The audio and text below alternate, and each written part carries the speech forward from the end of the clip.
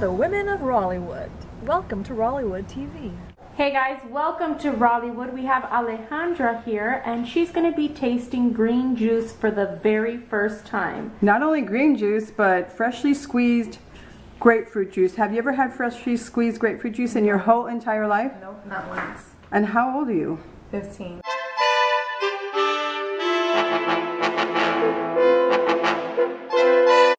Some people lead deprived lives. I'm so sorry about that, but today your life is about to change. Okay, right there in the middle, you're going to taste freshly squeezed grapefruit juice.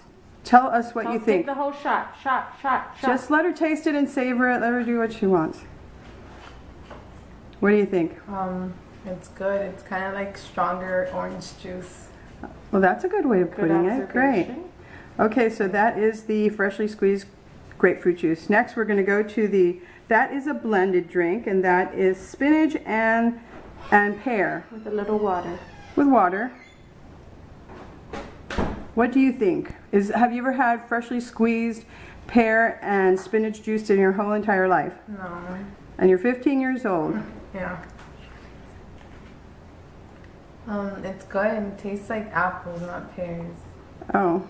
Well, that's interesting. Okay, I see you didn't drink the whole thing. Is there a reason for that? No, because I didn't say shot. Yeah.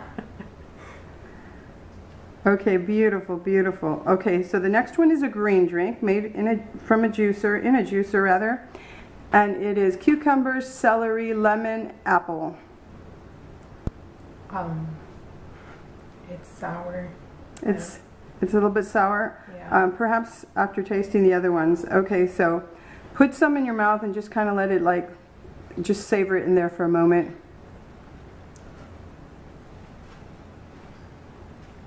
Not my favorite one. It's not your favorite one. Okay. Perhaps after drinking the other two, but okay, so which was your favorite one of all? The grapefruit one. The grapefruit? So do you think that from now on you might be more aware of and think that perhaps you need to drink freshly squeezed juices instead of stuff that comes out of a can or a bottle? Yeah, I mean it tastes good and it's healthy.